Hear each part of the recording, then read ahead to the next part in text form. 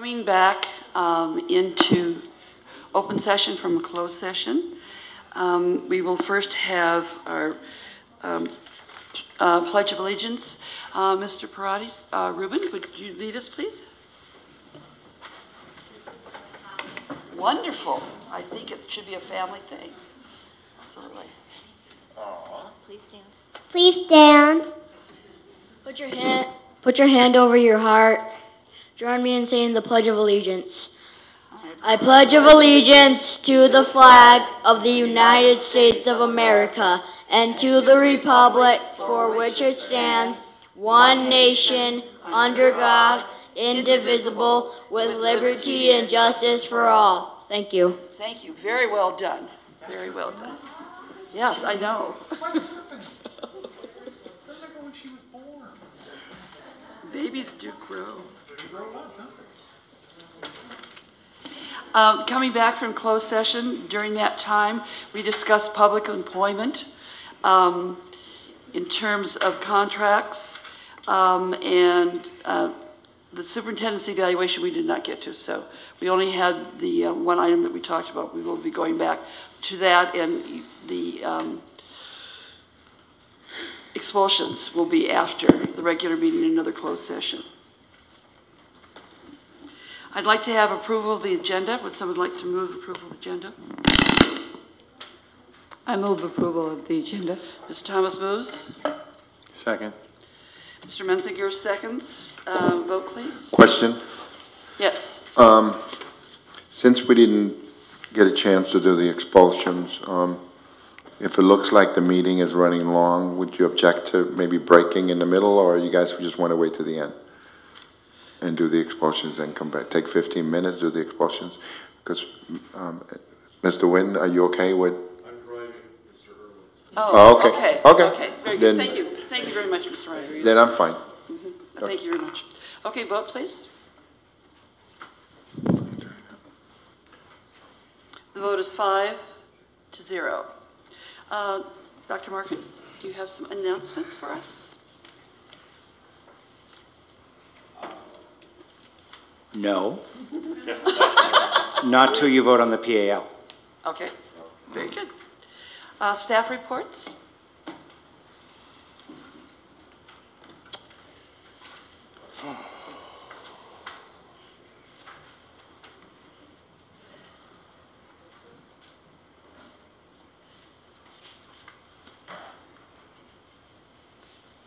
While Ms. Nielsen is setting up on the staff report, I would like to just again thank the board for the last 3 weeks and your unbelievable involvement in everything going on in Newark Unified, between the drama productions and the musicals and the promotions and the graduations and the on and on and on. It was an exhausting several weeks, and virtually all of you were at virtually everything.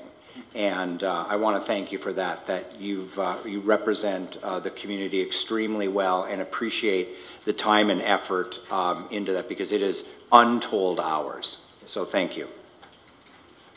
You were there too. So was staff. Yeah. Thanks to all. Good evening. I'm pleased to be able to present the budget for adoption tonight.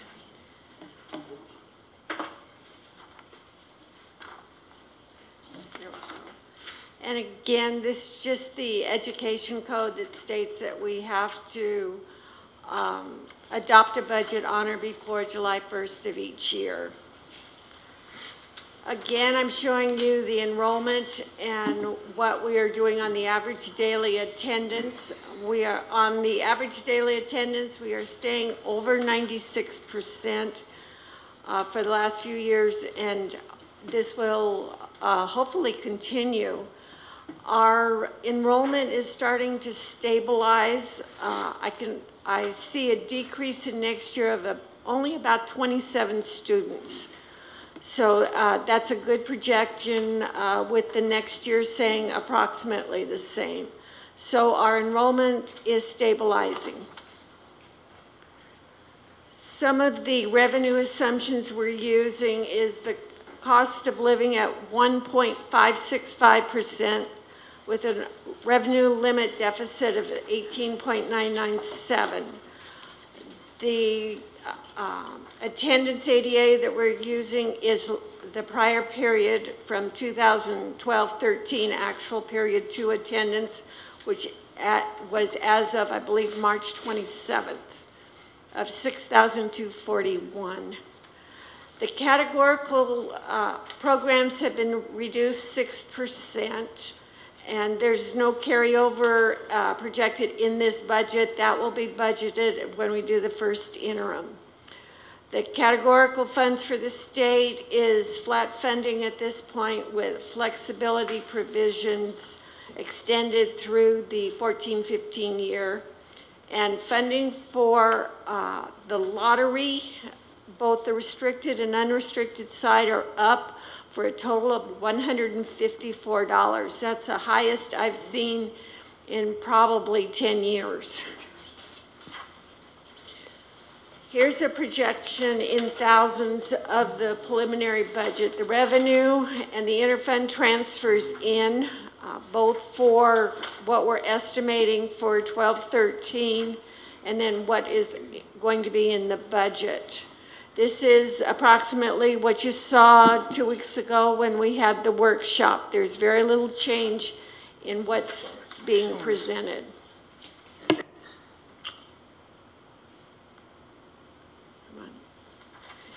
Here you can see the source of the revenue that we're doing here, where you can see the majority of our money is coming from what we call the revenue limit, and that's the combination of property taxes and the money that is sent from the state.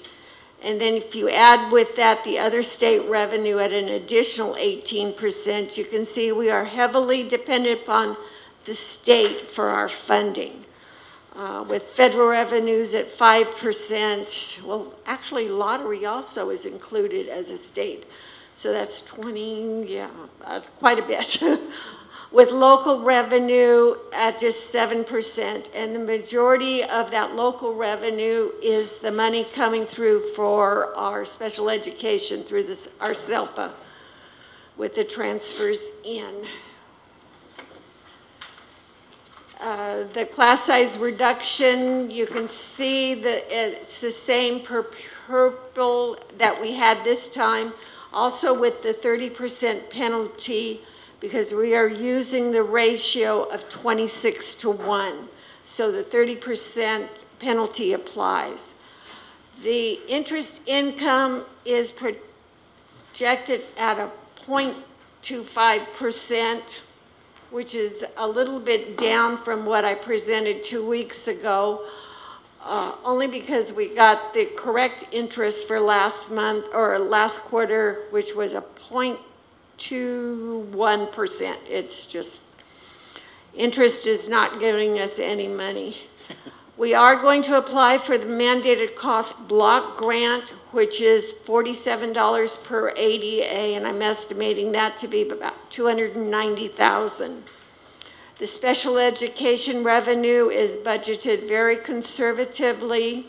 We did have the revenue from the SELPA they've projected, and I have used that projection in doing the revenue assumptions.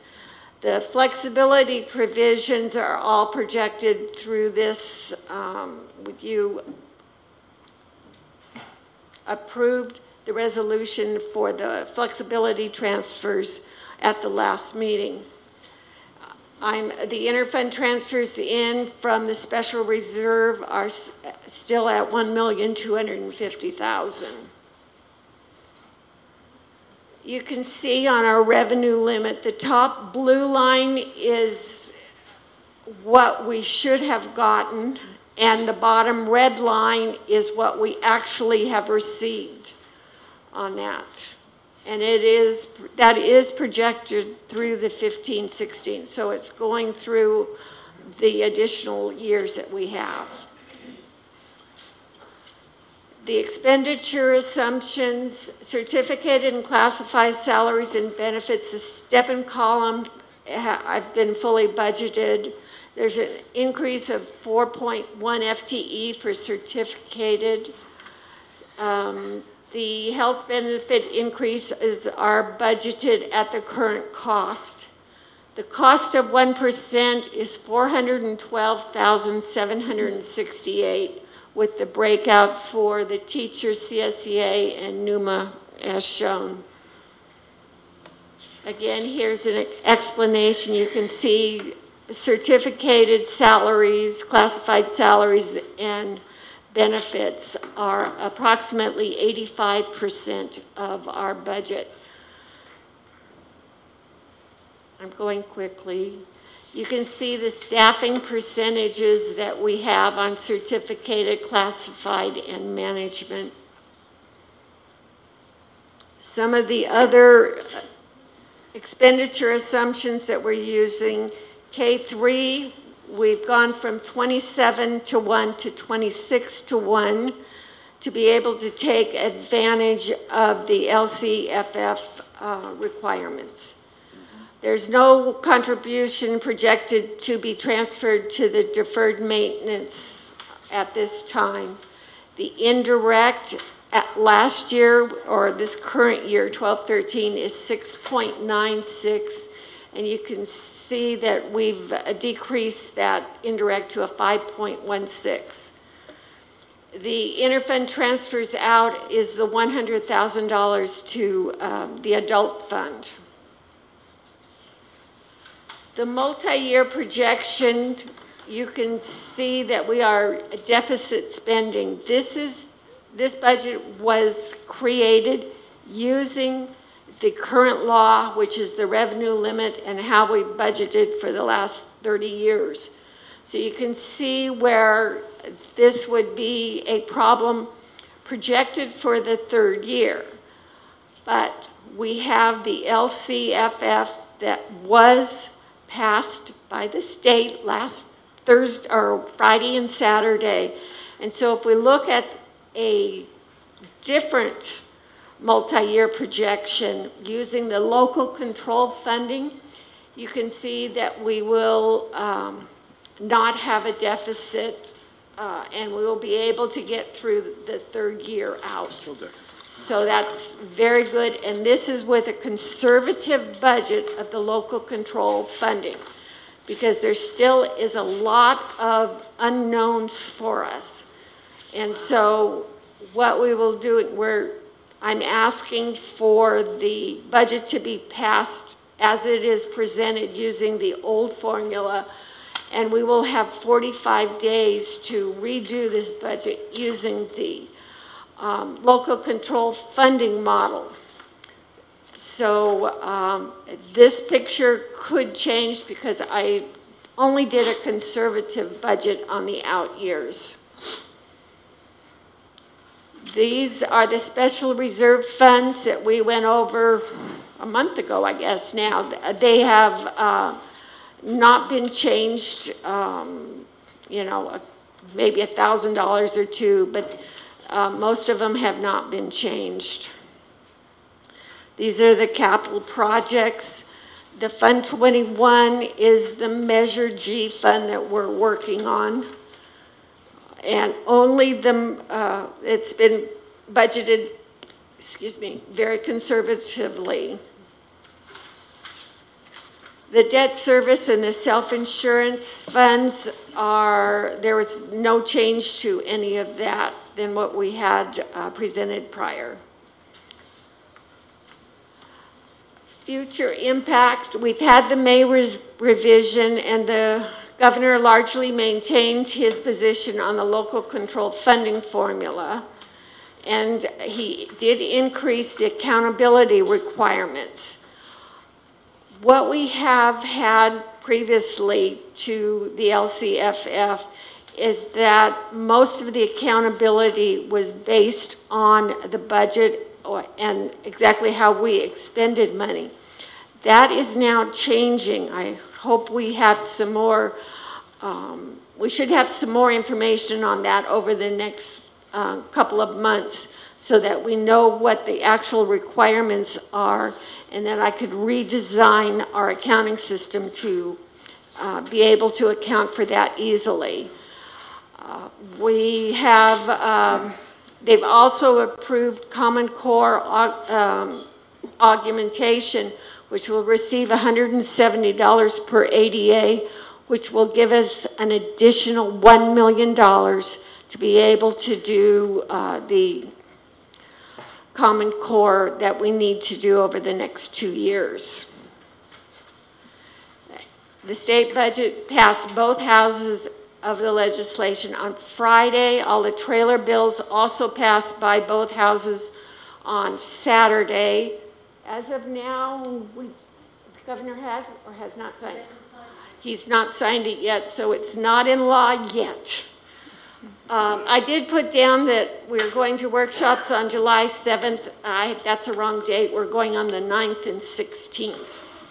And we will be doing a budget revision according to the 45 days requirement for the new funding model. So do I have any questions? I know I went kind of quickly. Oh, I guess Mr. Minziger? Okay. Just very quickly, Sorry, Nancy. when we look at the ending fund balances, or we look at, What page are you on? well, I'm looking at page 4 to start with. 4? Yes. Now, I understand that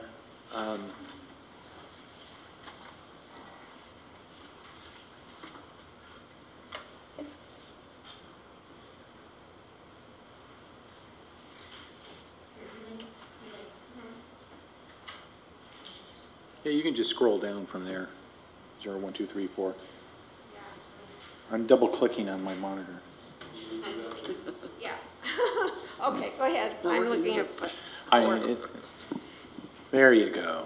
Okay. Okay. We're looking at a deficit spend, and then when we're talking about $412,000 as 1% of employees of the compensation. So, if we were to, with 2 contracts and management who we're all considering, we have to consider over the next year or so. A 5%, even if we did a 5% raise, would be about another $2 million. Even a 3% would be a 1.2, and that's not considered, or that 1.2 million. Either one of, you're not considering any increases in. So what you're considering is whatever the salary basis is today, plus step-in columns. Correct. Okay. Okay. So with the LCF, with the local control funding formula, that. I saw you made an attempt, which is amazing considering you have no assumptions or very few assumptions to make or to use in budgeting. So in the next 45 days, you're going to actually redo that again, okay? Correct. So what you're asking us this evening is to approve this budget that we have here, not considering the local control funding formula, but the standard way, and then when we go into the first interim sometime there, you'll revise, and that's what we'll... Actually, the Ed Code requires I have to revise it within 45 days of it being signed. So I will be bringing this back to you in August. It's just insane. It's just insane. Okay, I think that's it. Okay. We've seen all this material for the past month and a half, so there's no shockers in here. So. Yeah. Ms. Thomas? Okay, I'm noticing even with the local control funding formula, we're deficit spending every year. We still will be, especially next year and probably the following year. But after that, if what I'm hearing is correct, I imagine that the third year out, we should be close to an even budget. And then my question really was about the one. Yeah. The $1 million over 2 years for the implementation of Common Core? Correct. That's not included in here because it wasn't law when Right, this was but being done. we're assuming we're going to spend that on Common Core for things like materials and professional development. Do we have to spend it in the 2 years, or can we stretch it out? I don't know that answer. I do know from what I've been at workshops, they say you have to spend it over 2 years. But they didn't say if that's 24 calendar months. So say we're supposed to receive the money in September of October. Will that go, till October? Oh, 2 so we years could be from doing now. summer work with teachers and Correct. that last summer and everything. Okay, Correct. thanks. That was my question. Mr. Rodriguez? Thank you, Mrs. Nielsen. The governor, once he signs the budget, then within 45 days, you have to make the revisions. But that doesn't mean you have to wait 45 days. I mean, I've tried to start already. Right, So. because if it's minor, it's kind of. Well, right now what I'm projecting is the expenditures are not going to change all that much going forward. We might have some additional, like the Common Core expenditures that will be added. But I believe and we'll look at other items that could be enhanced. But I believe like the staffing that we have going forward is adequate for next year. And then I didn't see anything about the money that's still owed to the districts. I know there's some. No, sorry, when they approved the LCFF, there's no back money coming. Okay. Okay. Thank you. Thank you very much. Mr. Stadler? Yeah, on deficit spending for the next 2 years, seeing that we have an NTA, a CSEA, and we're going to have spending more money, we're still in line the third year to come even with that. I believe we will be very close to that goal, yes. Cool, thank you. Any other questions? Thank you very much. Let's hope that we get lots of things from LCFF, right? Yeah, great. Thank you.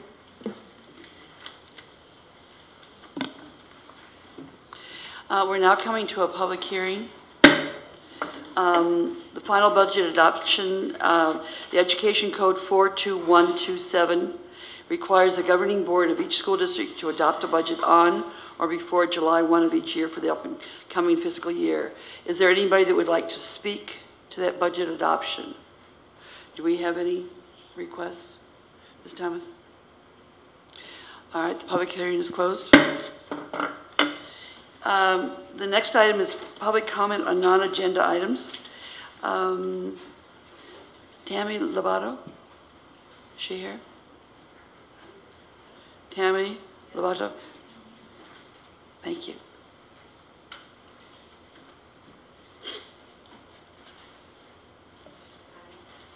Thank you. Never done this before, so I don't know if it's the right time to do it or not. Well, introduce yourself, and you've got 3 minutes. 3 minutes? 3 minutes, all right. Do that. I'm Tammy Lovato, and I've been in Newark Unified School District for 12 plus years at Lincoln, and I'm the office manager. I've had the experience of working with 8 principals. Yeah, 8. The last one I've had the pleasure to work with is Pam Hughes for the last 7 years. Lincoln has experienced some troubled times, which some of you have experienced along with us, but we have persevered through the changes, and I'm sure a lot of you have dealt with changes and difficult times your own selves. We are all in educational services for our children and educating our youth to achieve their best. Inconsistency and love are 2 words I've heard a lot since I've become a parent 32 years ago, and I still hear the importance of those 2 words. And teachers comment on how important it is for kids to have consistency in their lives and for them to know they are loved. We mentor our youth to be good examples and to teach them good in life, to deal with consequences and mistakes, to learn from them. Pam has brought that consistency to our school and the love to Lincoln. It's amazing to watch her, and I wish you all could see. In the morning, she greets all of our special ed students as they get off the bus, each by name. Her side door is always open. Kids freely come in to the office and greet her along with their parents, and they know the safety and love she has for each of them. Sorry, so nervous. A lot of our kids have difficulties in their lives, and they just come to hang out, so they're comfortable with her and they feel safe. It's really important to know that your school's a safe place.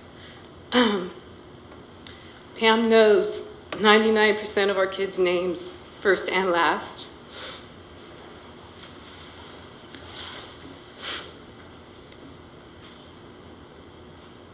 Sorry. Transitional kindergarten starts in January, and she even knows those kids' names. And by the end of the year, everybody. The parents really feel the same way about her as the children do. They come by, they call, they know that her door's open all the time. And our staff is the same. It's an open door for her. She has a listening ear for all of us. She loves the kids. Pam is out there every recess and every lunch period. She may be a little late on Thursdays for those long principal meetings, but she always makes her presence out at the basketball game or tetherball or wall ball or hula hoop, whatever the kids are doing. I understand being a team player. I have a family, and that's what we do is we pull together in tough times. But I believe, just from hearing and knowing, taking Miss Hughes away from our school will be a tragedy to our school. What do we tell all the kids about safety and the love? I mean, she gives. It's just being taken away. What are you going to tell them? Lincoln School Community is a wonderful place, and I'm honored to be part of it. Many of our transitional kindergarten parents from throughout the district comment on the family feel they have experienced at Lincoln School. Some of you in here have had the opportunity to have a child or a grandchild experience the love that Lincoln and Pam, our leader, has given us and to them. It's too bad that we couldn't make a decision to have Miss Hughes be a mentor to our incoming principals at the 4 sites that are without principals at this time. And they could come visit our school as an example. Come meet with our parents that are a key part of making our school successful along with the staff. I really and truly hope that you think about your decision that you make and how it'll hurt our school community and our family at Lincoln. Believe me, once this is heard by the families at Lincoln, if there's a change, be prepared. You'll hear from a lot of people. It's really sad to think that, I'm just going to say it, it's really sad to think that Bunker and Kennedy have always been the school that parents want their children to attend. And we're a school community. It should be felt that way throughout the district, not just 2 schools. And believe me, I know, because it used to be like that when my kids attended school 15 years ago. So I know it's still like that, and it shouldn't be like that. It should be across the board. You know, being an office manager, I feel like I'm in public relations, because when parents come in throughout the district for transitional kindergarten, I always encourage them to go to their home schools. You know, they want to stay. They love the family feeling of our school, and we encourage them to go to their home schools. You know, there's good and bad at all of our schools, and the diversity in our school community is different at all of them. But Lincoln has always been the smallest school until recently, and it's given us the opportunity to have that family feel.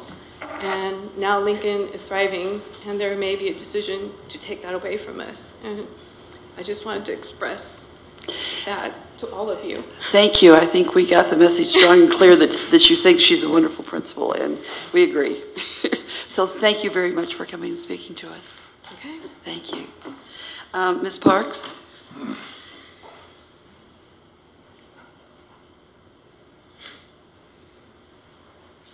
Hi. Several months ago, I spoke to you regarding the minutes and perhaps needing some assistance in the office because there's still some minutes from 2011 that are not approved. And as of like right now, you have two from May of this year that your board policy had said that, you know, you were going to be approving. Like tonight, you would approve the previous minutes. So I just wanted to mention that again, that apparently the 2011 ones are still, there's some that have come forward, but you still have some that are outstanding. You already have a board member that wasn't even here 2 years ago when the meeting took place. So perhaps something that when you're looking at the budget, there needs to be some additional help in that area. Thank you, Ms. Parks. Is there anybody else that would like to speak for non-agendized items? Okay, we move on to consent agenda. The first group of consent items are personnel items. They're voted on as a block. First item is personnel report, the revised one.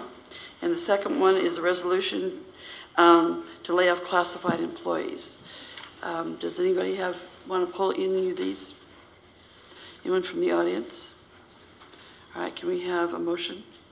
I move approval of A1 and A2. Ms. Thomas moves approval. Second. Mr. Stadler, second. Is there any discussion? I have. I was going to pull the item, but instead what I'll do is use the area where we can comment on Okay. at the end. Okay, Thank you. Would you vote, please?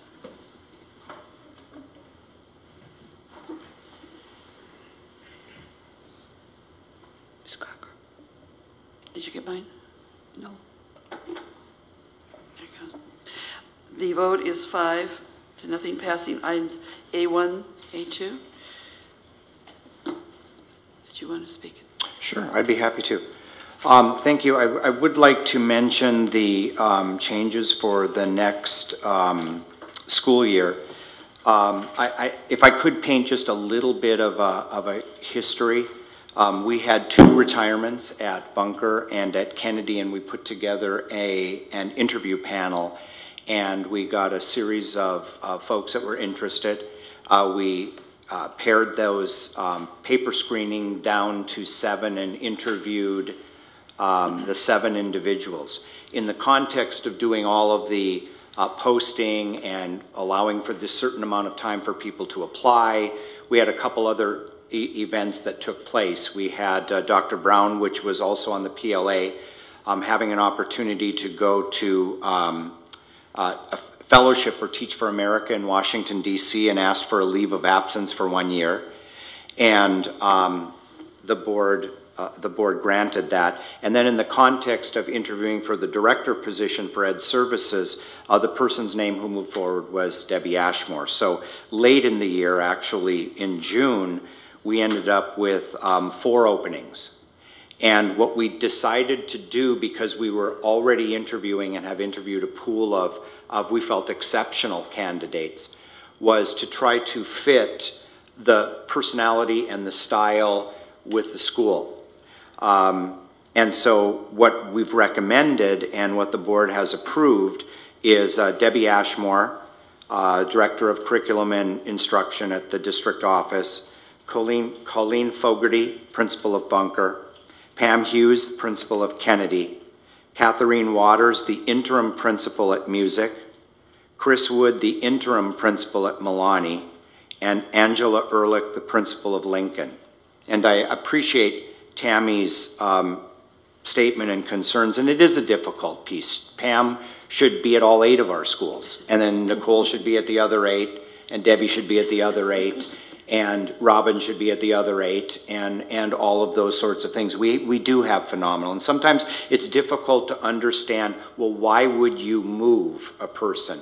And so Part of the issue and the answer to that is it is the district prerogative to do that, and this district has done it in the past. The other piece is it is an attempt to try to manage and balance talents and skill set and things that people bring to the table with a particular school. So it's never a perfect science, but we spent quite a bit of time ranking all of the individuals and taking a look at the changes that we wanted to put in place.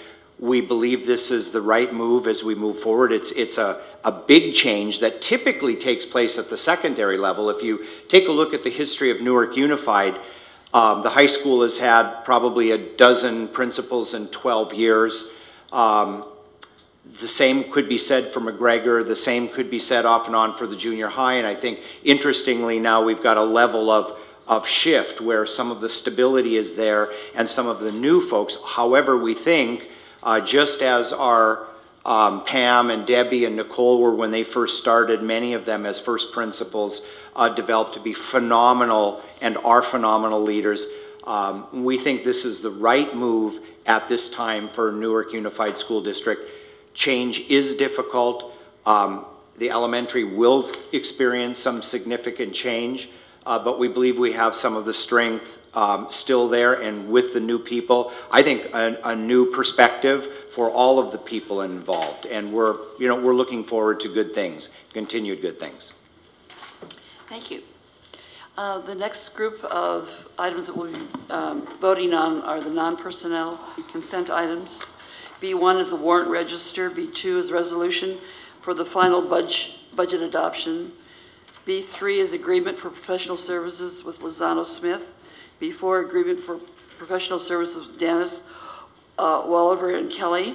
B5, agreement for professional service with Dora Dome. B6, the SPSA for Kennedy. B7, the SPSA for Schilling. B8, the SPSA for Newark Junior High. B9, the Education Protection Act Resolution number 1920, and B10, minutes of the regular meeting of the Board of Education for June 4th. Does anybody want to pull any item? Anyone in the audience wants to pull to discuss an item? Then I will ask for a motion, please. Mr. Rodriguez moves that we accept. Mr. Stadler seconds. Vote, please. The vote is 5-0.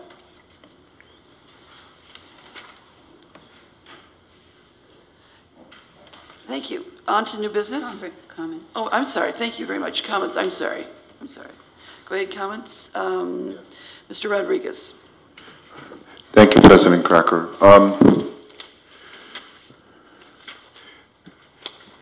It's very, very difficult to ask a principal to move from a school that they've been at for a while. And since Ms. Hughes' name has been brought up, I mean, we go back a long ways when she was teaching over at Graham. And it just fills my heart when I hear parents or employees at that particular site talk about what an impact that principal has had on the school. I'm pretty close to Lincoln, Mr. Foley, and I was on the interview team, and then when he passed away, and then since then, as we are to all the schools and all the principals that we have. And I was assured by Dr. Markin that there was a conversation with Ms. Hughes, and the good soldier that she is decided to approve that change for the betterment of the district as a whole. On another note, Bunker and Kennedy were allowed to have input on their principal, and yet the other schools weren't. And this is something I hope the board in the near future will discuss. There's nothing more important to a community, a school community, than the principal that runs that school. And to not have a say or input on who that principal is going to be is just, in my opinion, is something that we need to find a way to fix that. school community needs to have input. I trust Dr. Markin and the Superintendent Council and their thought process in making these decisions. That's just my opinion on having schools be involved in the decision-making process when you talk about staff and parents, more than what we do now. And we do have a process now. I'm just hoping that in the future we'll look at that and so people feel that we're being inclusive instead of exclusive. Thank you. Ms. Thomas? Yeah, I wanted to comment on the SIPSAs, the Single Plan for Student Achievement. Primarily what they seem to consist of is a budget, and with broad goals, you know, for each budget item, but not specifics. And I imagine this is not the place for specifics, but I hope there's specific plans behind these budgets and these goals for each line item, with milestones and the person responsible and how it's going to be evaluated. I just think in the past, and maybe even continuing, that some of the planning that our schools do is not as specific as maybe it could be. And you know, this is a living document. It's not something that sits on the or should sit on the shelf. I just hope there's a lot of. I don't mean to imply there isn't, but I hope there's a lot of specific plans behind these. That's all. Thank you. Thank you. Any other comments? We now have employee organizations. The CSEA, Ms. Condon.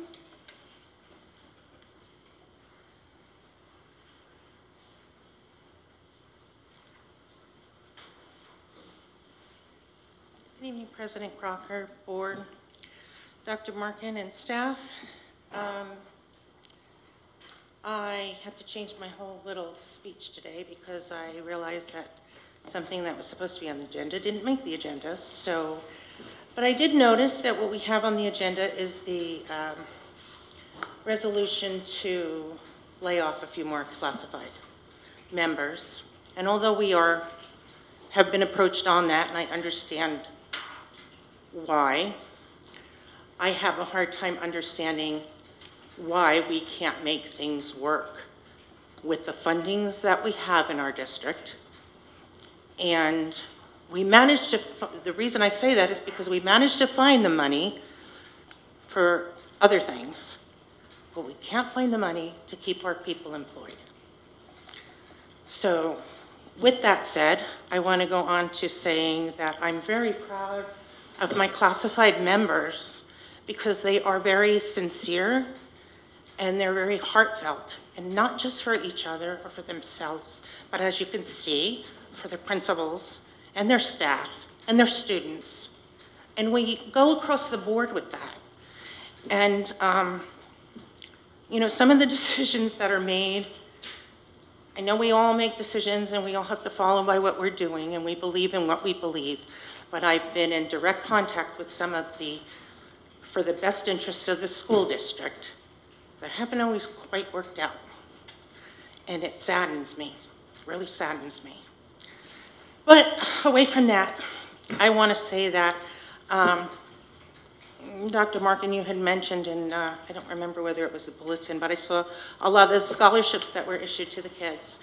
And that's really exciting to see that.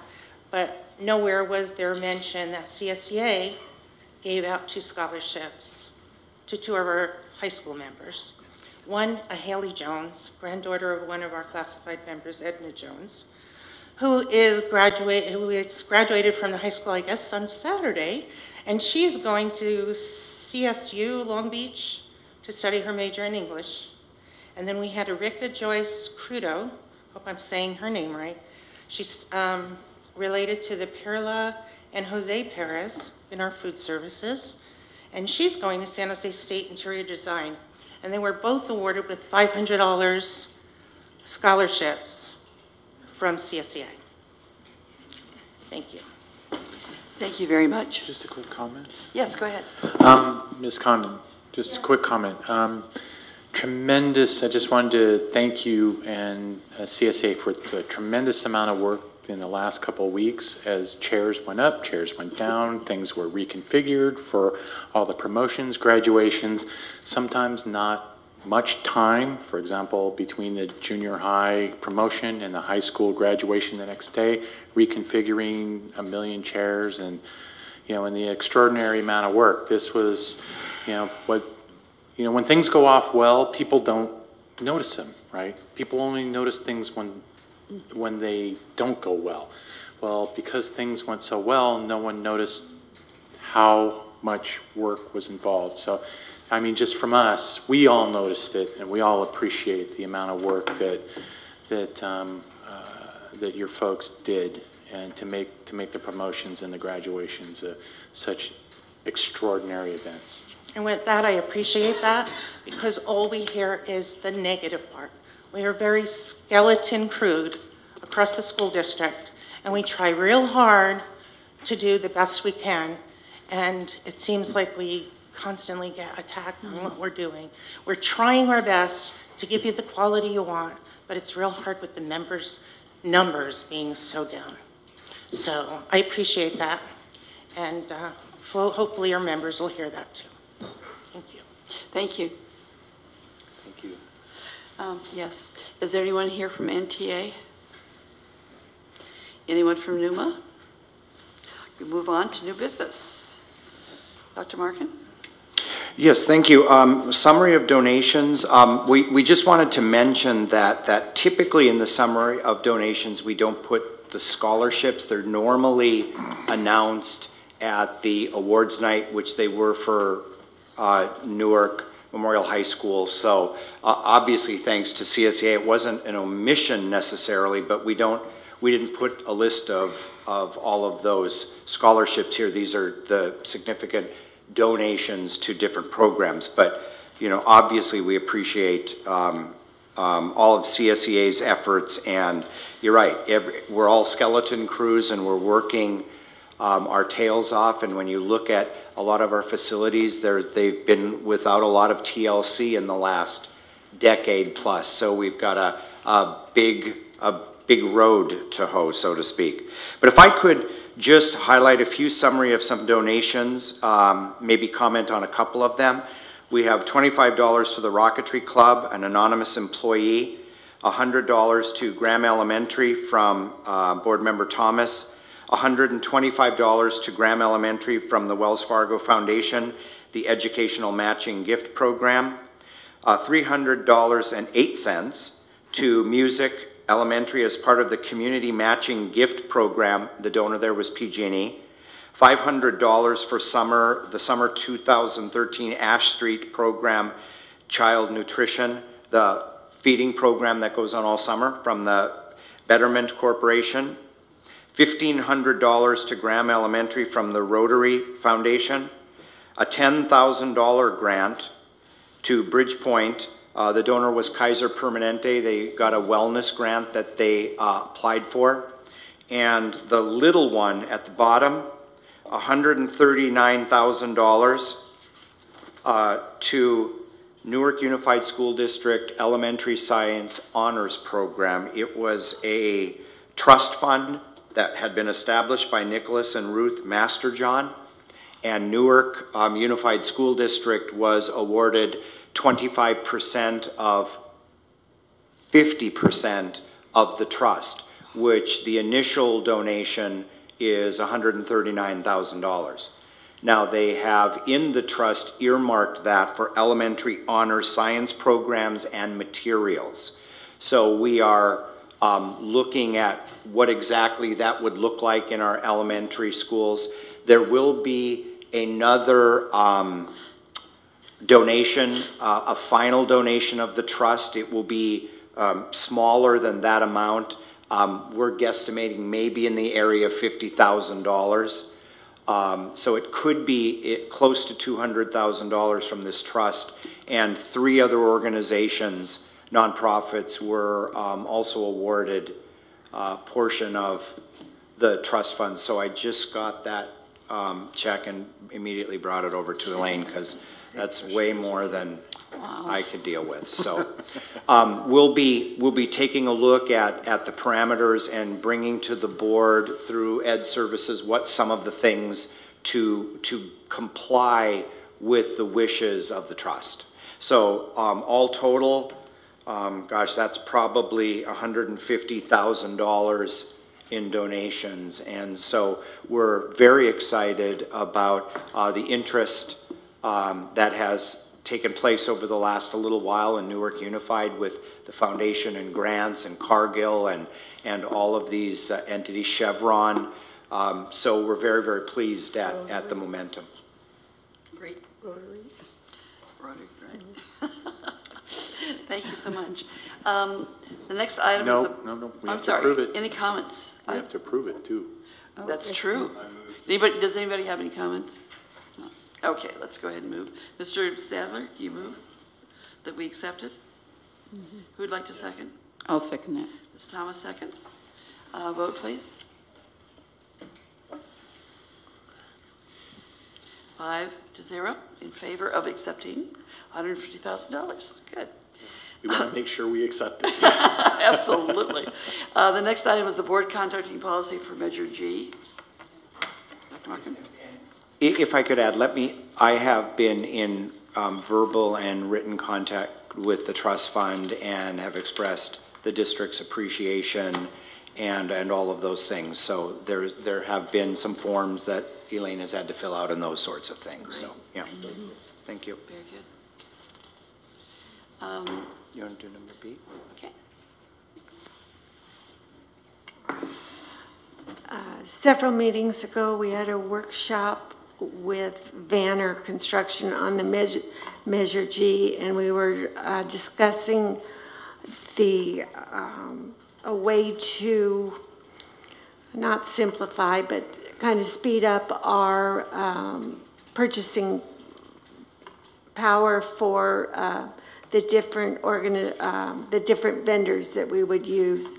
And before you is a recommendation that some of the how we would approach a bid where a certain dollar value we could get 3 quotes and come in if it's under 200,000 or under 20,000, which is what we currently have in place. What we're asking here is for the Measure G projects only, that that bid limit be raised to 83,400 that we could do internally, and then advise you on, because you would have already agreed to the projects, and that we would only go out for a formal bid for anything over the 83,400. Do you have any questions? Any question, Ms. Thomas? Yeah, I guess, what does it mean, including materials and services, and then it says semicolon services only on page 13 of 28?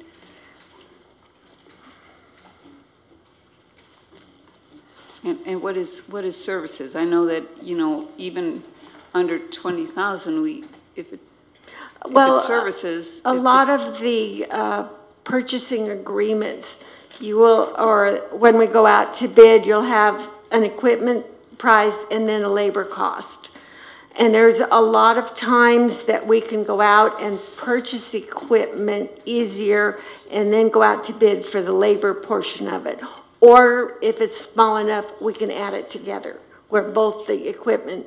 So it's more based on the dollar amount than it is on the services and supplies. And this, then, by approving this for Measure G, we're not changing our policy. So for anything outside of Measure G, we still will bring everything in. Right. And when Measure G is over, this goes away. This goes away. And is there any, I mean, did Lozano look at this and make sure that this, remember, because he approves all, or looks at all of the contracts, and I would think that this is a pretty big departure from. We had a discussion with them. I didn't formally send this to him, but we did have a discussion, and he didn't have any problem with it. Okay. Might I ask specifically, what are we passing, the whole packet that you gave us, or is it just a statement, a policy statement?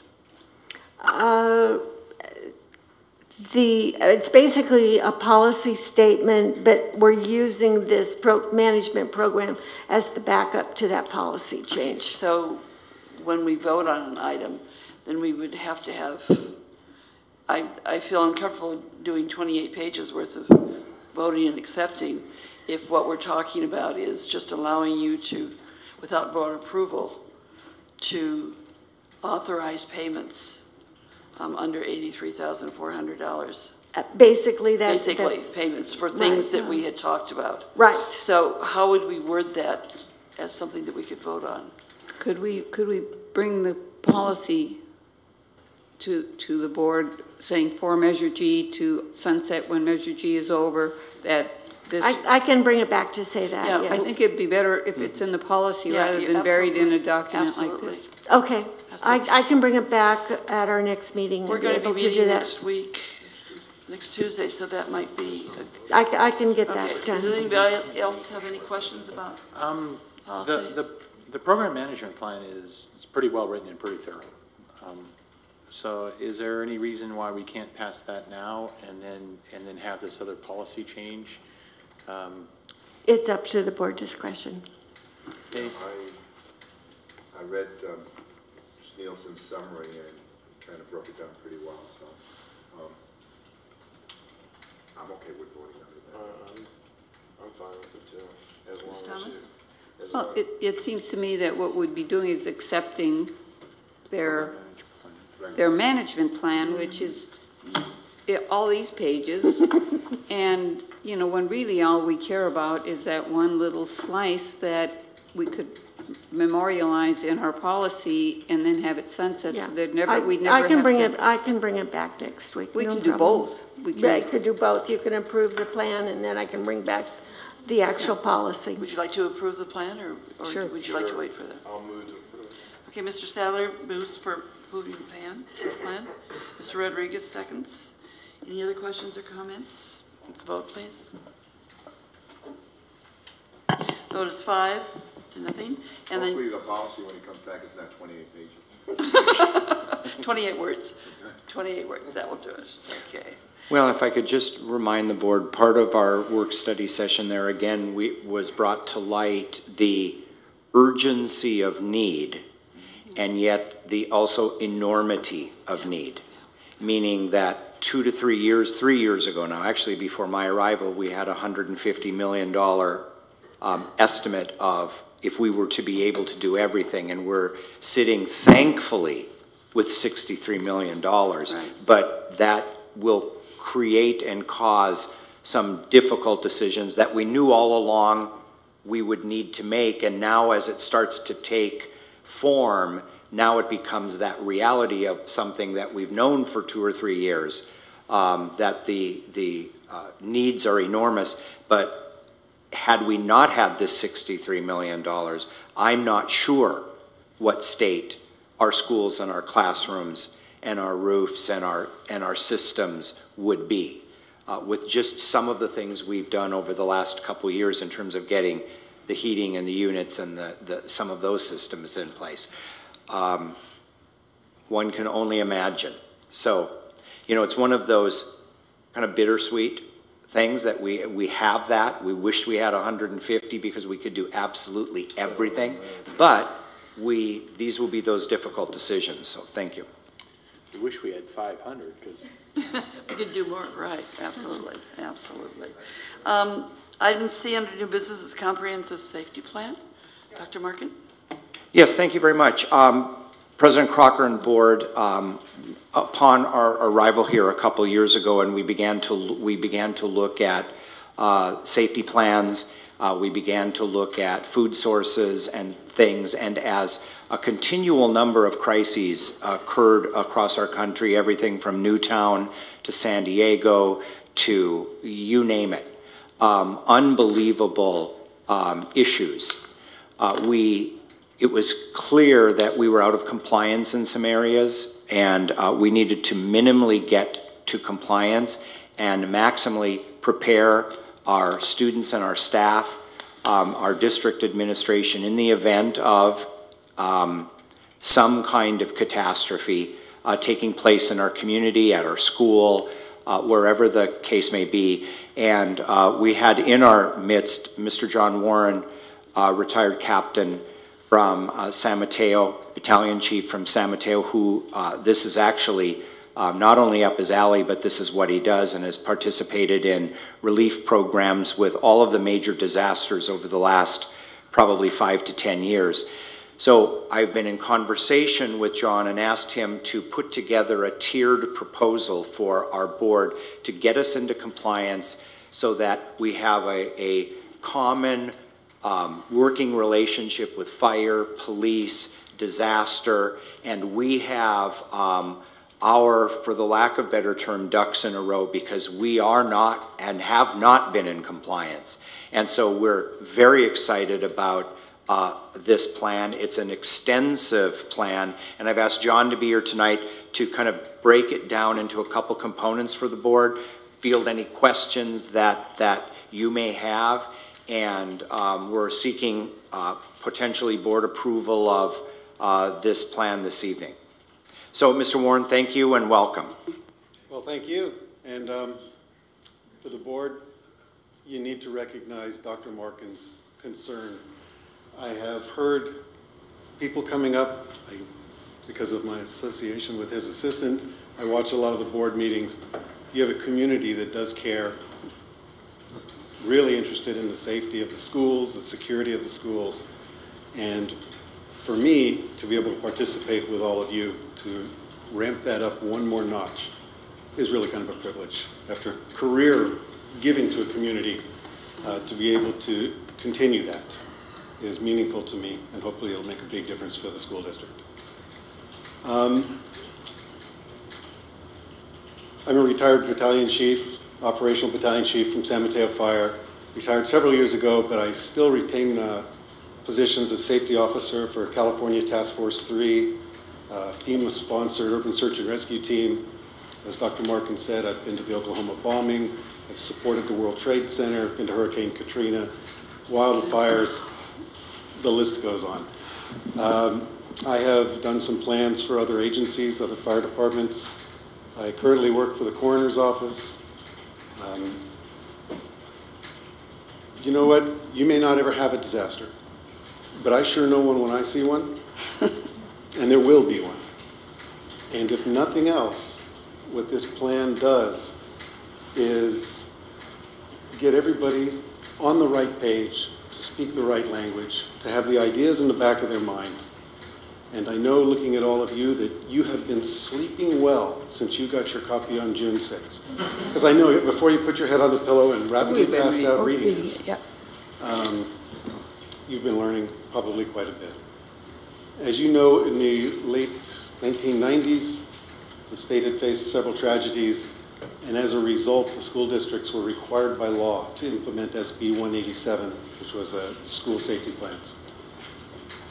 After the Oakland Hills fires, every public agency in the state of California was required to, one, make their people available as disaster service workers, and two, comply with standardized emergency management system requirements, SEMS. Now there's two good reasons to do that. First off is, like Dr. Markin and I both said, you need to understand the system in which you're going to be working in an emergency. You need to be able to speak the same language. And you all need to understand, everybody needs to understand their role when working with other agencies. Because you're not going to be alone. But the efficiency of how well things get done is being able to speak in their languages. The other big thing is if you don't have a SEMS emergency plan in place and you don't follow it, all the monies that will come to you from state and federal governments later won't be available to you. And that was the one hook that requires all of you to follow the SEMS plan and have the SB 187 plan in place. And that hook is that the government will not reimburse you any costs unless you have played by the rules that were established. So it's not so much whether you do or don't need or want the plan. It's that you're required by law to have it, and it is in your interest to embrace it.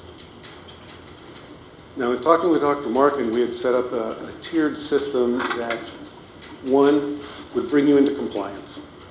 You've got about 400 pages of compliance. That box is checked, short of filling in a few annexes with telephone names and numbers and a few forms that will be dependent upon the new school year.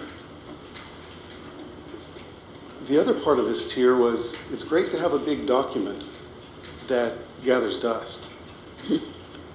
But the real point is to come up with something that's usable in the emergency and at least give everybody a little knowledge on which to work with before a disaster happens. Because when it happens isn't the time to learn it.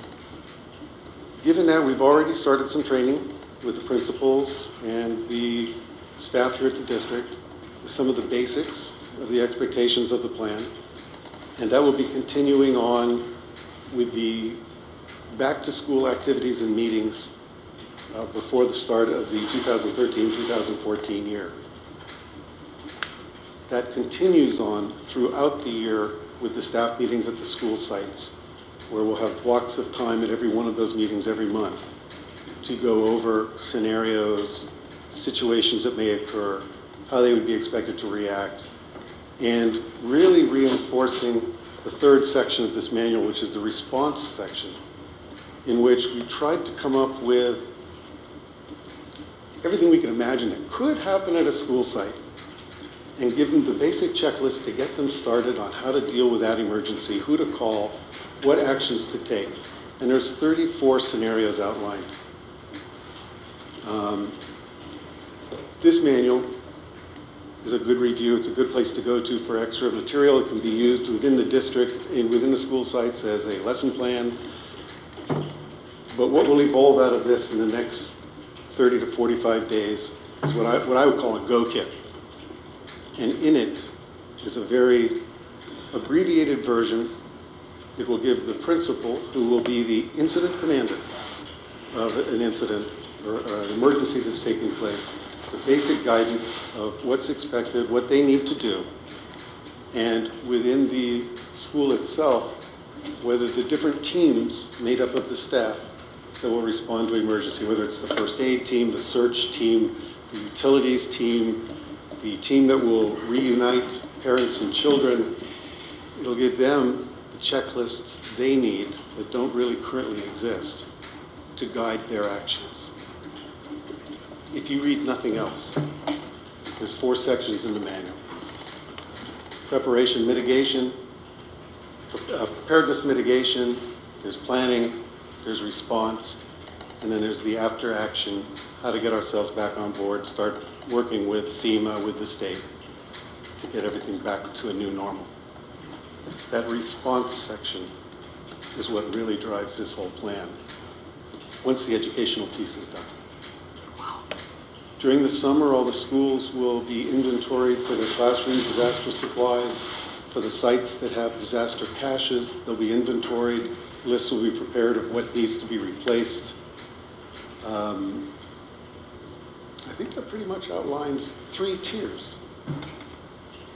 We're getting ourselves into compliance, bringing ourselves into preparedness, and then having supplies necessary to keep staff and children safe and secure for several to multiple days or until another agency can be brought in to assist with that. In a nutshell, that's it, but I want to address any questions you have because it's your ink that's going to be on the paper. Mr. Sadley. John, thank you so much for all your time doing this. This is way, way, way overdue. It's not if it's going to happen. It's going to happen. It's when it's going to happen. And some of these schools, when it happens, they're not going to be, 911's not going to work. There's not going to be a response team there immediately. The apparatus might be in the apparatus bay with the roof sitting on it. These sites need to know what to do because they could be by themselves for quite a while. And I just want to thank you for doing this. This is way overdue, and thank you. Mr. Rodriguez. Good evening. Thank you for taking the time to bring us up to par with the safety issue at the schools. The question that I had is a lot of time and effort is being put, or has been put for years by the site principal and the staff, and making sure that each one of their schools is safe, to keep intruders out. And so each school has probably their own way of doing things. So as you visit the different schools, is it going to be your recommendation that we try to have uniformity and try to see if we do, or are you going to just add to basically what they're doing and improve the safety plans that they already have? Are you speaking to security as sort of the legal security or the broad sense? No, the broad sense. For the most part, we want to standardize it throughout the district because under the incident command system, everything starts with the person able to do as much as they can on their own. So if an incident is happening in a school and it can be addressed and satisfied at the school level, it should stay there, and it should be fairly consistent. If the school needs assistance, the district office becomes involved, and if it is going to be multiple schools, multiple issues, they're going to have to open up an emergency operations center and start assisting multiple locations. So the plan really falls on consistency. Now, every school being an entity unto itself, there will be site-specific things that they will want to do, and that's fair game. But as far as the model, it will be consistent across all the different campuses. But agreed, and I have to agree with you, and I can sort of see where you're going, is the high school is a different animal from an elementary school, and somewhere in the middle comes the junior high. The process is the same everywhere. It's the same process the fire department uses, law enforcement uses. The process works. California invented the process, and it was adopted by the United States, and it is used worldwide. And it doesn't matter what discipline you're in, the process itself is consistent and it works. How you utilize it is up to you, but the basic components need to be the same across the board. Okay, thank you. Thank you. Mr. Menziger? Thank you, John. Actually, when you mentioned this wasn't drafted to gather dust, it was the exact phrase I was going to use. How do we make sure that this doesn't get put on the shelf to gather dust, like playbooks and Bibles and such that you read once and that's it?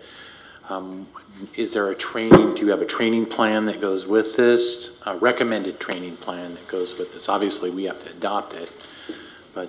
There is a training plan. As I had stated, it has already started with the principals in the principals meetings, getting familiar with ICS and the different positions.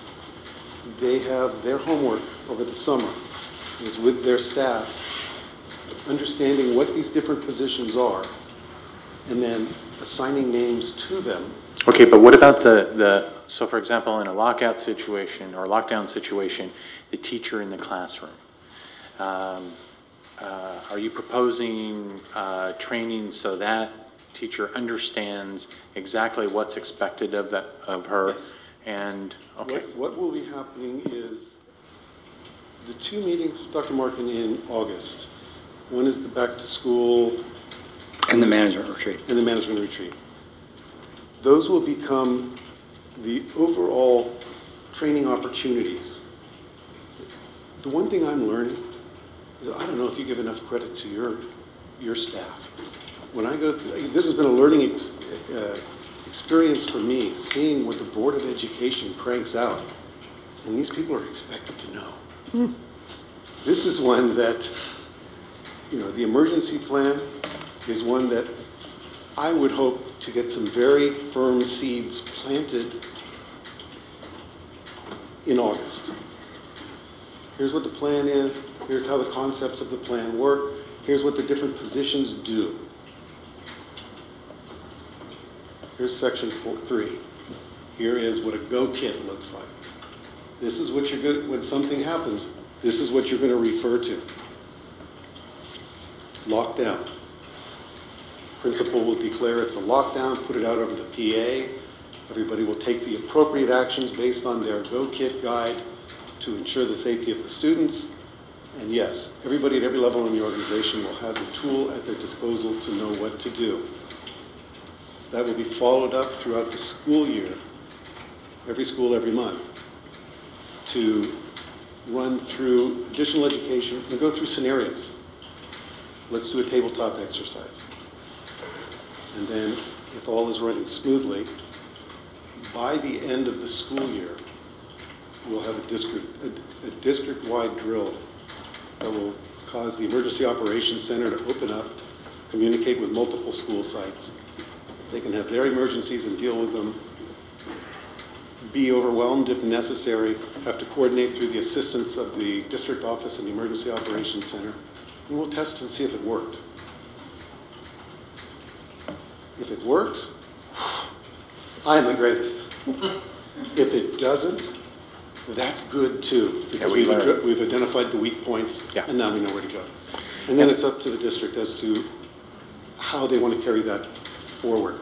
But the seeds will be planted, the groundwork laid, whatever nomenclature you want to add to it. Well, and I was just going to say, Member Mensinger, the other piece that's kind of going to be running parallel is we're talking a lot about the sites and the classrooms and the schools, and that's obvious, but we also have, child nutrition, child care, MOT, district office. We have a lot of other entities that will be a parallel track next year that may have a little more flexibility because the teachers have certain times where they've got 25 to 30 some odd students. So there's going to be kind of dual tracks going because everyone will have a part and everyone will have a role to play.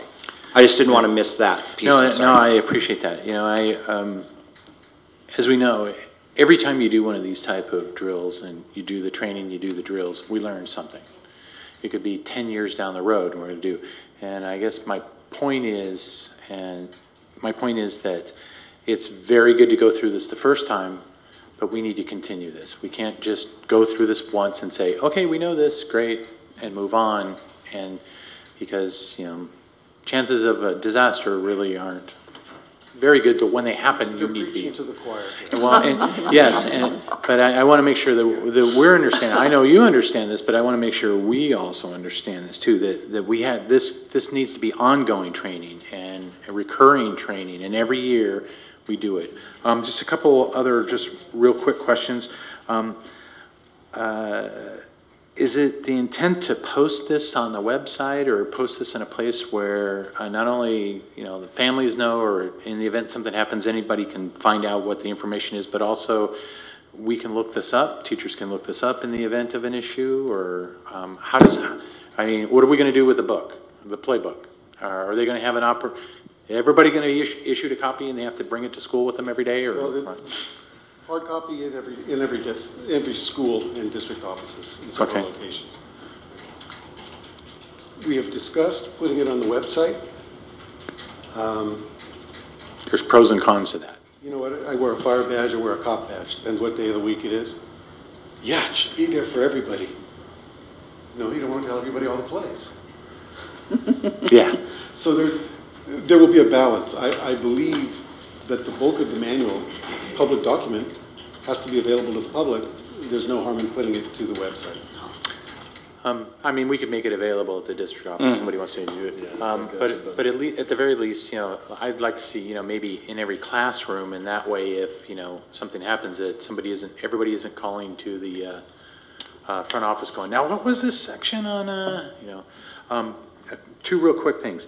The communication section, brilliant. One of the issues we had when we had our lockdown, we had a number of issues when we went through our lockdown a few years ago, the communication piece of it. There wasn't a lot of communication coming out to the classrooms so they know what to do. Everybody was on the cell phone. I was sitting in National Stadium in Washington, D.C., watching a baseball game, getting phone calls from kids in classrooms. So, I mean, you know, having a good communication plan is essential, and you know, having somebody of authority being able to review that. Terminology, our valedictorian was sharing a story about terminology, how the SWAT team came in and asked a question, and the way they asked the question, the teacher answered the question, and they all turned the guns on our valedictorian. Again, terminology, understanding things. So that's, again, that is brilliant. But I really appreciate the detail that went into this, and looking through this. It's not perfect. We can't say it is, because we'll find out. But then we'll add to it, and then we'll make it better. But it's certainly a lot better than we have. And I can't thank you enough for the work that you did in involving getting everybody involved to make sure that this is right. So thank you. Thank you, Ms. Thomas. Yeah, thank you very much. This is a fantastic document. My question relates to how it augments, dovetails, supplements, replaces the stuff that's in our employee handbook. There's like about 10 pages of checklists, safety checklists that employees are expected to be using. Is there any congruence there? There will have to be. I'm trying to think of what the checklists are. If they're district policy checklists, those types of things would remain in effect. Anything that would be superseded by this plan would have to be changed out in those, because you want it consistent everywhere. You bring a very valid point. Okay. I'll look into that. I have not reviewed the employee handbook for that. Good. I'm delighted that we're doing this. Having gone through lockdowns and got caught in situations, I look at it from the person that is with the children situation, and you need to have something that will help them know what to do when they're not thinking straight. Something that goes in their notebook or their roll book or whatever it might be that says, you know, a cheat list, you know, the Cliff Notes, so that you can go through and do it. I love the fact that you're talking about the grab and go things. I think this makes it really practical. The other piece is that I've seen a lot of these things come and go. I taught for 20 years. And so it needs to be something that becomes part of the culture. If there's a problem, the school is going to be the place where the community is going to have to go. If there's a hurricane or tornado or whatever it might be. And so the people at the schools are the first, you know, they're deputized. They're become people that are in charge of things. And so we need to know what our responsibilities are, but yet have reminders that are easily available for the quick study, because you talk about it 6 months ago, looks good to me, and then you proceed to go everything else between that. And so you need to have something there to help you make the right decisions. Well, and the whole goal is, like you're saying, 2 of your schools are designated by the county and the city as shelters. Mm-hmm. In reality, could be all of them. That's right. You don't know which one's going to be destroyed. But, yeah. But again, 2 of them we know are actually designated and planned for that use. You say you know. I didn't know that. Which Until ones? you just said that. Yeah. That's because I don't live in Newark. That's because you've had me studying a lot. But the whole essence of the grab and go kit is to have, you know, I talked about planting the seed. I know you've all taken a first aid class. You won't remember everything the book says. But you know when someone's bleeding what to do. It's become instinctive. You know, you may not have all the details of CPR, but you know you're supposed to be doing something, and something's better than nothing. The manual's great. Just remember, planting the seed. The go kit's where you're going to go. You can open it up to the type of emergency you have. And there's my playlist. And that'll get me started, and it'll get me started right. And from that, I got something to build on. And that's what that's about. What are we talking about in terms of food? Are we talking about food stockpiling as part of this? That is something the district needs to consider. Right now, I mean, is it a recommendation? In the best of all possible worlds, yes. Many of the schools right now have some disaster lockers or caches.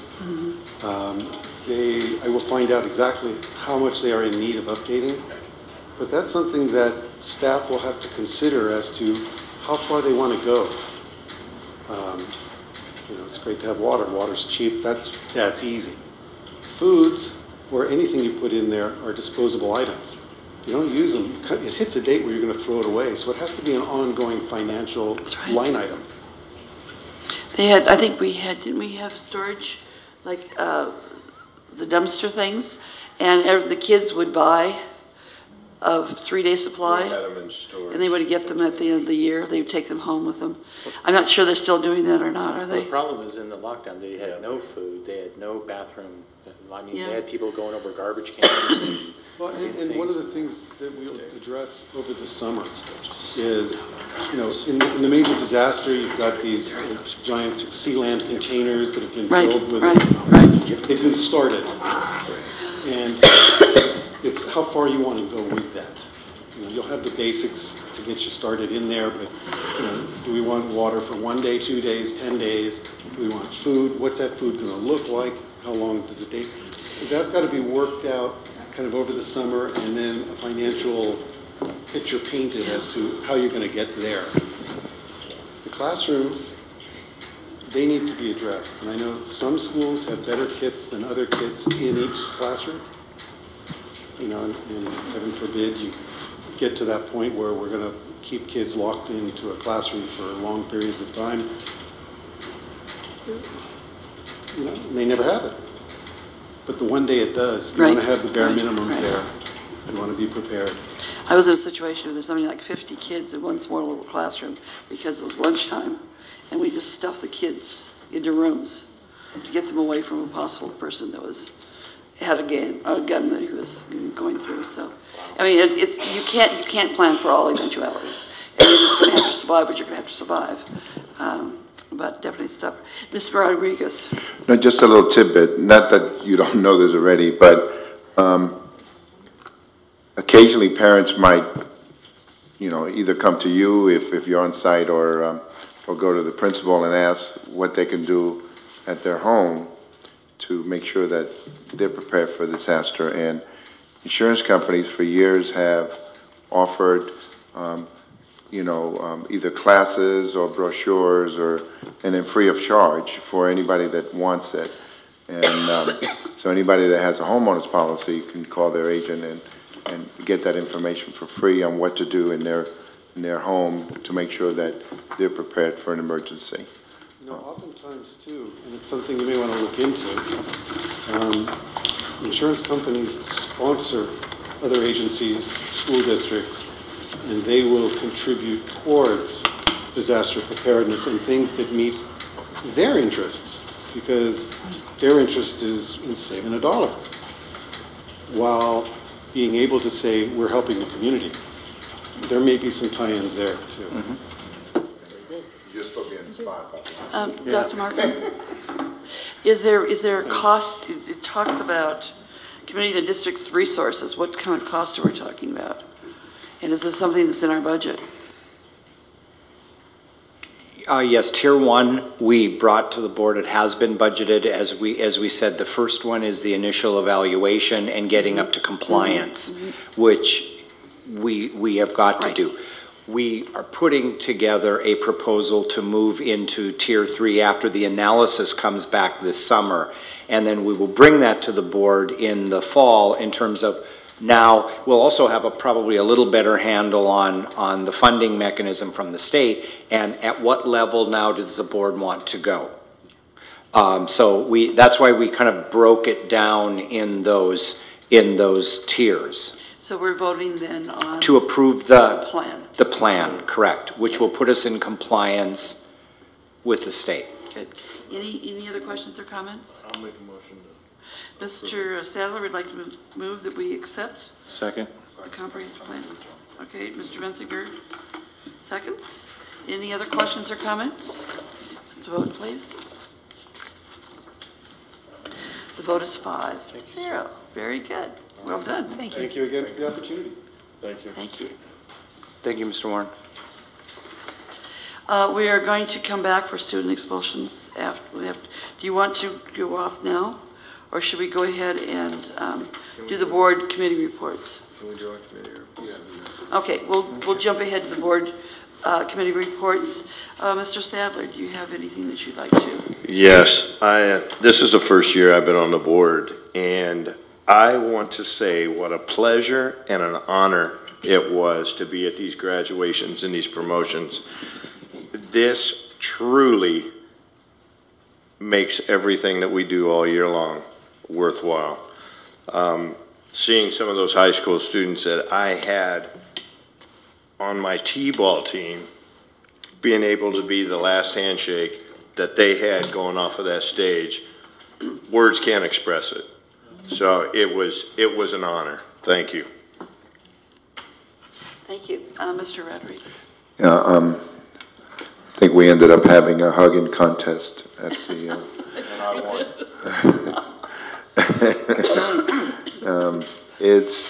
It is great, and as I shared with all of you, it's the fun part of what we do, and Dr. Markin already alluded to it, that we were basically almost at every promotion or graduation, and it shows how the board feels about the students that we make decisions for. I just wanted to, on the reports, on the Avanzando reports, that the Avanzando Awards, that Dr. Markin was named the Administrator of the Year, which was, and then they also awarded each school and kids with different students with scholarships and awards, and that was great. And the SELPA, we did meet, and basically, like Mrs. Nielsen said, we discussed the budget, and we're waiting on Governor Brown to sign it so we can move on. So, and I know RP is the same way, and I know Member Thomas might report on that. On the request, I had talked to Mr. Winton, and I think most of you know that I was in the middle of bringing the community day school to Newark with Superintendent Scher years ago, and at the time, we were going to make money, and Mr. Hamahashi was the principal, and it went pretty well, but at some point, we were losing money. We were only serving our kids, and I did ask Dr. Markin when he first came on to look at the possibility of maybe partnering with Fremont and Union City the way we do with the SELPA and the RP. And Mr. Winton has some excellent information. Hopefully, he can share that with the whole board. And I just want to thank Dr. Markin for continuing that conversation. I don't like sending our kids to Hayward Community Day. And if we can find a way that we can make money to keep the kids in our area, I think would be a great way to go. So I thank Mr. Winton and Dr. Markin for continuing that conversation. And I think it'll be a win-win for us, and enable us to keep our kids here. Okay, and that's all I have. Thank you. Thank you, Ms. Thomas. Yeah, I'd like to acknowledge and thank staff for the great job they did in advertising to the board all the opportunities for us to attend, and setting up those windows, and staff setting up the windows so we could attend as many promotion ceremonies and graduations as we did. They were all just exciting to be at. And ROP, there's a meeting in 2 days. I'll be attending that. And as you know, we have a new superintendent. The Kennedy principal is now going to be the ROP superintendent, the Fremont Kennedy principal. Mr. Hansen, what's his first name? I forgot. Oh, anyway, I think he's a great choice. We're really looking forward to that, and we'll be talking about, since Fremont settled with their employees, we'll be talking about a settlement for the ROP employees at Thursday's meeting. And yeah, everything going at ROP is up and to the right. Great, thank you. Mr. Mensinger. Yes, again, and thank you all too for attending all the various events we had. It was it's always the best part of the school year for us. I did want to mention something. I would like, if the board is agreeable to this, I'd like to ask staff to write a letter of thanks to the Arby's restaurant. As you recall, a couple of weeks ago, the buses coming back from grad night, one of them broke down, and the rest of the buses came, but the one broken down bus was left behind with some students, and we had two fantastic classified members that were watching over the kids there. And everything was great, everything was safe, and as MOT was scurrying with a vendor to get help down to them, and everybody did their job well. Buses break down, we all know that. But Arby's fed our kids, in many cases, I believe, gave free food to our kids, took care of them. Wow. And again, we had two classified people there. There were no certificated people there, but the classified people were there, and they watched over the kids. And it was, they made a sort of bad thing into a good thing, because the kids had fun, everyone was taken care of, and then, like I said, this Arby's restaurant stepped up to do something very, very nice for our kids. And if we can maybe show our appreciation with a letter to them, or some acknowledgement, even a resolution from the board, anything we can do to show. I would even suggest for the two classified employees that all of a sudden their job duties changed rather dramatically, to send that thanks to them as well. And the Arby's, we'd be more than happy to do that. That was Arby's at Love's Truck Stop, and they not only gave them one meal, but they kept filling up their sodas. They brought them extra burgers all day long. They didn't let our kids. So, and that was great, because yeah, that's amazing. And at a time when there's no buses anywhere, because everybody's renting buses, the company went all out to get it. So everybody was doing their job, but it's just nice when people step up. Yeah, absolutely. Let me get that straight, Member Sadler. There is a place called Love's Truck Stop. Love's Truck Stop. Okay. Now, what are you saying? Bakersfield? Perfect. There you go, because we need an expert in the house, and we've got one. Thank you.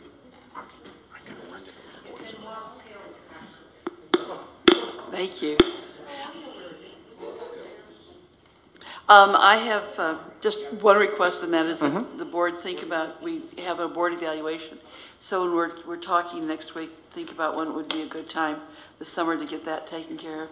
And then I think we need to start doing some governance as a governance group to get together. And I know that this is not the time right now, but if we have a chance to sit back and think about how we're doing our job and what we might do to be better at what we're doing, we can take care of that.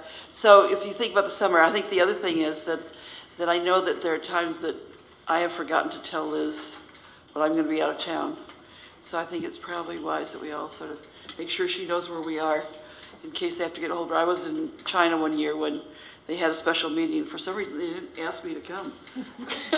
And we did not even do a phone on that one. So I think that even though we are going places in the summer, we still have, they need to be able to connect with us. So that's good. So I would like to go now to closed session, and then we will come back and we will go ahead and do it. You will report out from the expulsions. We will report out from the expulsions for that. Okay.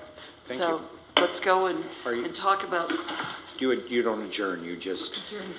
We adjourn to closed session. Adjourn to closed session. And then we will come back, right? So.